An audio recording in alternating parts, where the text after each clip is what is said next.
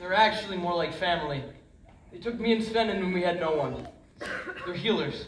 I'll call them.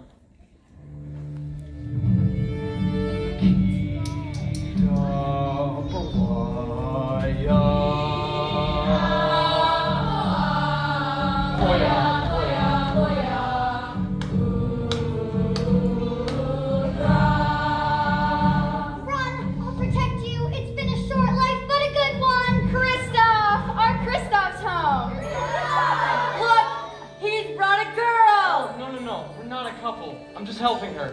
Not a couple. Are you absolutely sure about that? Yes. Definitely not a couple. Well, then what's the issue? Is it the grumpy way he talks? Hang on now.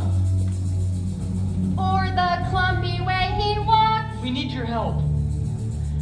Or the pear-shaped, square-shaped weirdness of his feet? Wait, what? And though we know he washes well, he always ends up sort of smelly. Come on. Never meet a fella who's as sensitive and sweet. We have a problem. So he's a bit of a fixer upper, so he's got a few claws.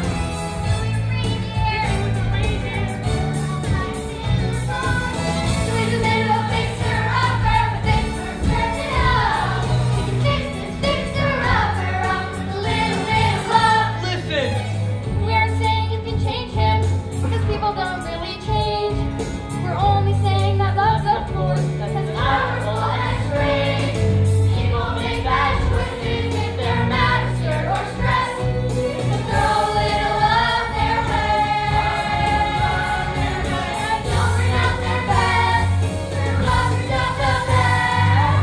Everyone's a bit of a fixer-upper. That's what it's all about. We need each other to raise us up and round us out. Everyone's a bit of a fixer-upper when push comes to shove. The only fixer-upper fixer that can fix a fixer-upper is